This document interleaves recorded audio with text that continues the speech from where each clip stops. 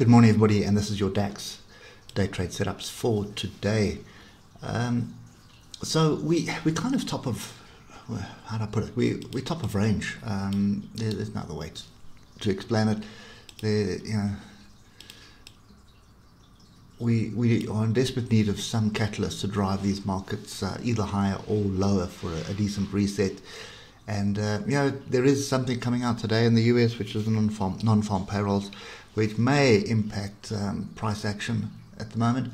But to be quite honest, until it does, we are sideways, and that's kind of what it's been for the last month. We did try to break the downside last month, didn't work out. Now we're back in this range. So it just comes down to the levels that we can trade. If you look at the 3-hour grouping of all the oscillators, there is structure to the left, there's multiple bits of structure. Every single one of these tails here are going to offer support or resistance. So pretty much the same picture here as what we've seen on the Dow. Is we are now forming higher lows. You can see there's a low, higher low here, higher low here. So we definitely are forming higher lows, and we're starting to form higher highs.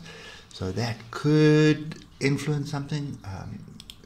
Could be a sign of things to come. But for me, the bigger picture is sideways.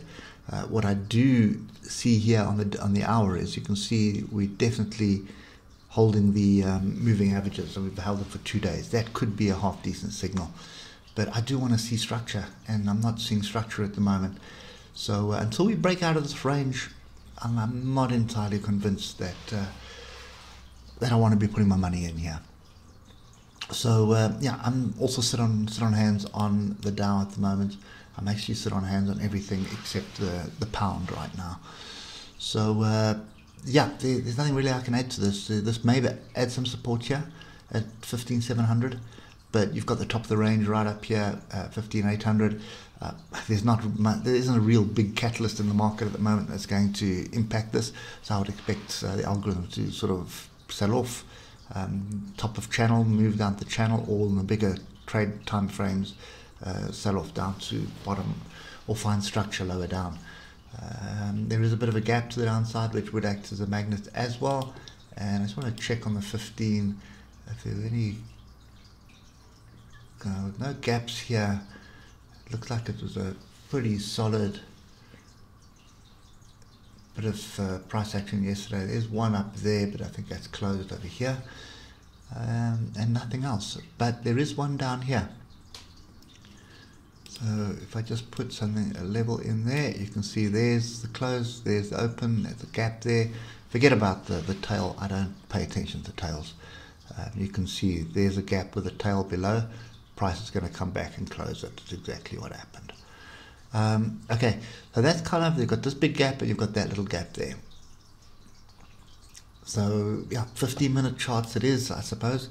If you find some structure inside this zone here between 15,664 and 15,700, that would be an opportunity to look for structure to trade with the trend. The trend is up at the moment, but your ultimate goal is only going to be as high as 15,800.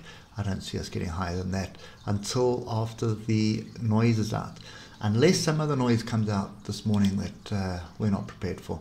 But personally, I think this looks like a bit of a wedge, so I would expect a deeper pullback on structure today.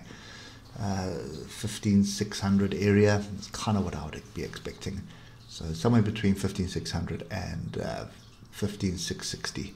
That's what I would expect. Anyway, hope it helps, and we'll catch up with you later. Cheers for now.